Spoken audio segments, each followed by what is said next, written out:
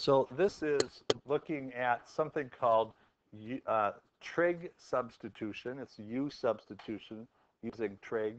And so when you see a square root and x's and x squareds, you might think, oh, this is going to be hopeless, right?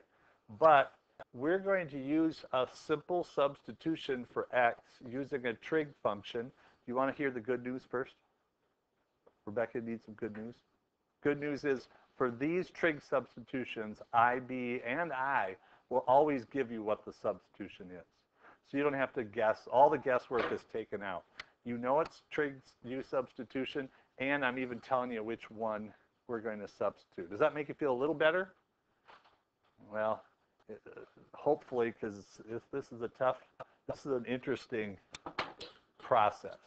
So the first thing we're going to do is take the derivative of x. Do that first, and you're going to get, what's the derivative of secant? Mia, do you know the derivative of secant? Secant tangent, did you say? Yep, that's right. Secant tangent d theta. You didn't just say tangent, did you? I didn't.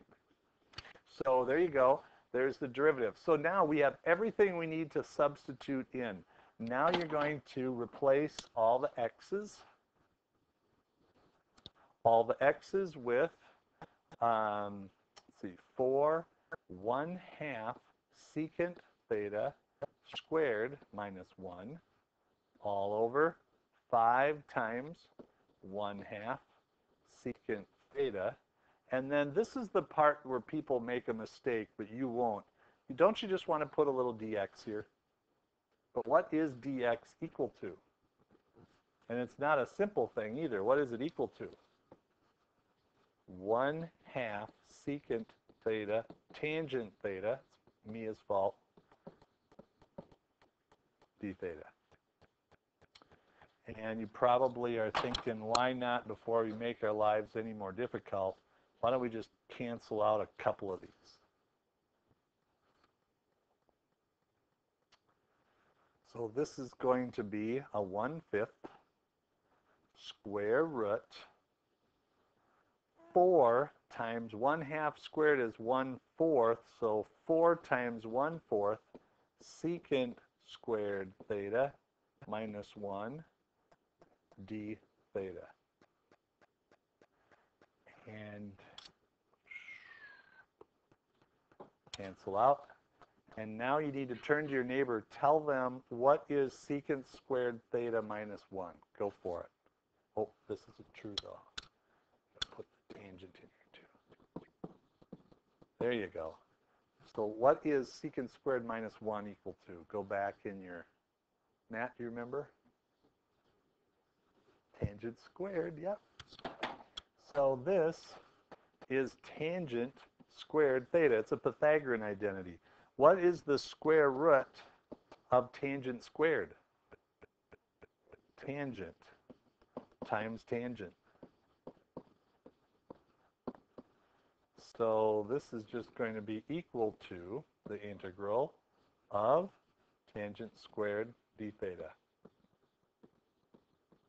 So far, so good? Yeah.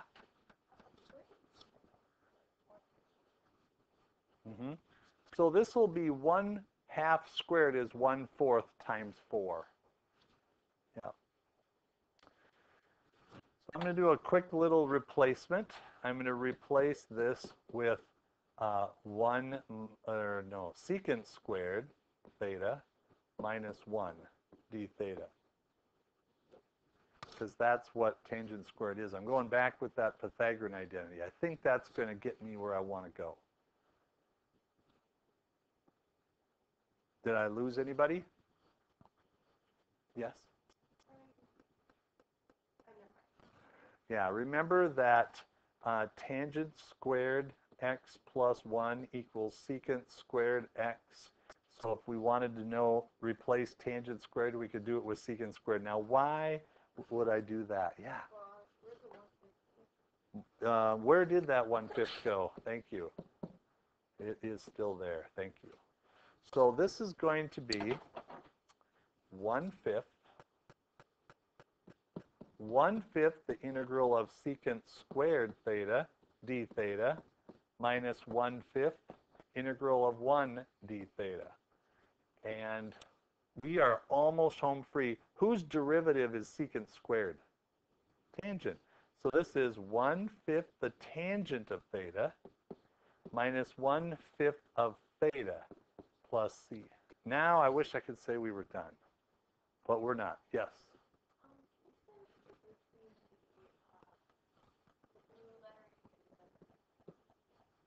Which one?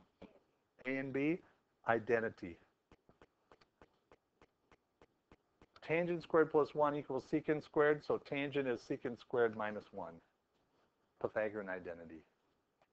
Way back in the fall. I did so that I could take advantage of this square root and take the square root of tangent squared. And then when I multiply these two tangents, I get tangent squared. I'm going to turn it back into secant squared minus 1 because the antiderivative of secant squared is tangent. Antiderivative of 1 is theta. Now, boy, do I wish we were done, but we're not. Got to go back and remember x is equal to 1/2 secant theta. I'm going to give you just a moment. Would you solve for theta? Let's see how you did. Let's go 2x equals secant theta, and secant is 1 over cosine theta. Remember that? So I'd rather have it, you could have it in terms of secant, go for it, that's fine. Or you could say 1 over 2x is equal to the cosine of theta, and so what's theta? What will theta be? Inverse cosine of 1 over 2x. Is that all right? How many got that for your inverse for theta? 1, 2, 3. Marn, question on that? What I did? It's a little bit of running around with the algebra and the trig, but it's kind of interesting. So then my final answer is going to be 1/5 the tangent of the inverse cosine of 1 over 2x minus 1/5 of the inverse cosine of 1 over 2x plus c. And I just wish I had taught you somewhere along the way a nifty way, if you had an inverse in parentheses, how you could take the tangent of that. I just wish I taught you something. Or a song even. What's the song? Make a triangle, right? It's written on the wall even. Make a triangle.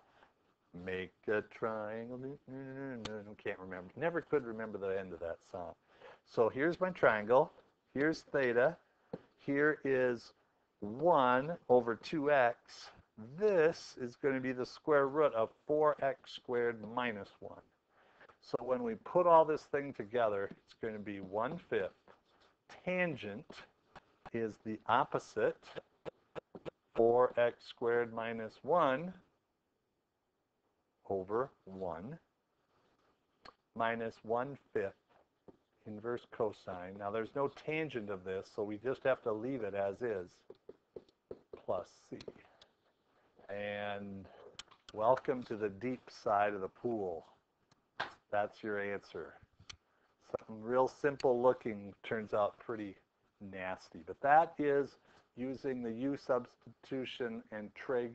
Just don't forget, when you get your answer here, you're tempted to think you're done, but you got to get your theta plugged in. Use this right here. You got to get your theta plugged in for each of these. And so that's what I did here and here. And that gets you that final answer. And that is U sub trig style.